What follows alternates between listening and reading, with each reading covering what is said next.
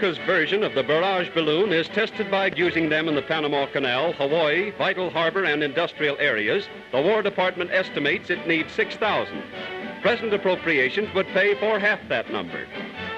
Overseas, warring Britain uses Barrage balloons to keep enemy bombers at high altitudes. Just how effective they've been is a military secret. But American experts believe the Barrage balloon, with its dragnet of steel cables, is practical as an anti-aircraft screen. The United States units will be highly mobile for rapid shifting from one danger spot to another.